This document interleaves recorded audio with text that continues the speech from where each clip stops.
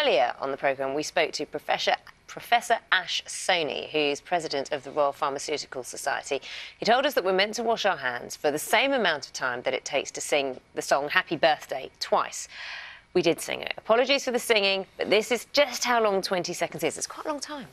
Indeed. Antiques Roadshow on BBC One this afternoon, 4:30, of course. It's time to get the news, travel and weather where you are. See you soon. Can I have it? Our main story. Budget airline Ryanair has until 5 o'clock this evening to correct its compensation policy for hundreds of thousands of passengers affected by flight cancellations, or it could face possible legal action by the UK's aviation regulator. A civil aviation authority accused the airline of persistently... Theresa May has stressed in a speech at a military base in Estonia that Britain is unconditionally committed to the defence of Europe. The Prime Minister says the UK's role in Europe's security has never been more vital. At a conference in the Estonian capital, Tallinn, later this morning, she'll tell European leaders the UK wants to build a new security partnership after Brexit. Let's go to our... Thank you.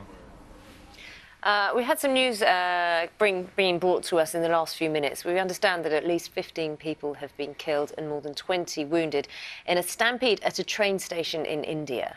Yes, at the moment the information we're receiving is the incident happened in the city of Mumbai, a railway station there during a heavy downpour, and we'll get more information for you as it comes in this morning. Time now is 8:08. Millions of older people are putting themselves at risk of falls because they're failing to maintain their strength. Martin, have you challenged the government to see what it's going to do about this now? I'm so sorry, somebody else was talking in my earpiece at the time. I couldn't hear what was going on. I don't know what they're talking about, but it's nothing to do with this. Oh, well, we're going to change the subject as well while we've got you. Take advantage of your knowledge about this next story. We've been leading with Ryanair today. There's a deadline at 5 o'clock for it to make clear how it will compensate passengers whose flights have been affected. Have you any advice for any passengers who are waiting for this news or who are trying to get some money back as these because they've been hit by these flight cancellations? Through the terms and conditions, didn't you? And but now on many websites you just click, you just say I accept straight away. You've got a shiny phone. You want to get on the app because someone's saying, you know... One of those views you could never be bored of seeing. Not for me, anyway. Time now, 9:04.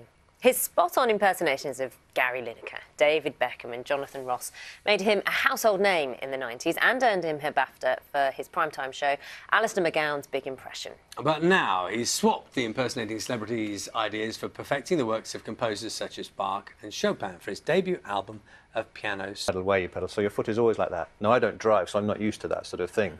And it really hurt my knee, so I was having to ice my knee in between. We are familiar with piano players as performers. I mean, I think because you get great artists who can play beautifully, but also get people who... Powerhouse. Remember when that idea was introduced by the former Chancellor, George Osborne? Well, has it made a difference? Sean's at a technology firm, Siemens, in Congleton in Cheshire for us, finding out just that. Morning.